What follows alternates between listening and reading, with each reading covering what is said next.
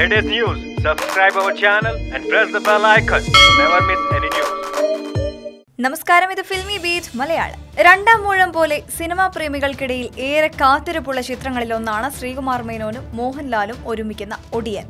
Magical റിയലിസത്തിന്റെ തലത്തിലാണ് ചിത്രം അവതരിപ്പിക്കപ്പെടുന്നത്. പാലക്കാട്, തസ്രാഖ്, ഉദുമൽപേട്ട്, പൊള്ളാച്ചി, ഹൈദരാബാദ് എന്നിവ കൂടാതെ വാരണാസിയും ചിത്രത്തിന്റെ പ്രധാന ലൊക്കേഷനാണ്.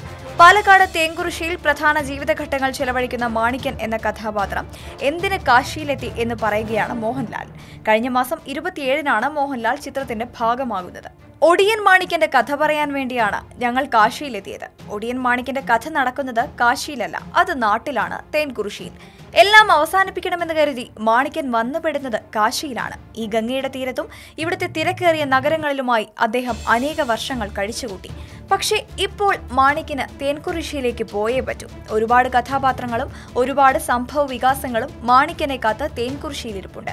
അതുകൊണ്ട് മാണിക്യൻ തിരിച്ചു പോവുകയാണ്. നിങ്ങളെപ്പോലെ തന്നെ എനിക്കും പ്രതീക്ഷ നൽകുന്ന ഒരു കഥാപാത്രമാണ് മാണിക്യനെന്ന് മോഹൻലാൽ പറയുന്നു.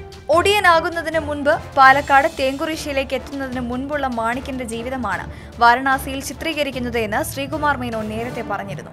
35 കോടി ആണ് ചിത്രത്തിന്റെ മൊത്തം മുതൽ മുടക്ക്.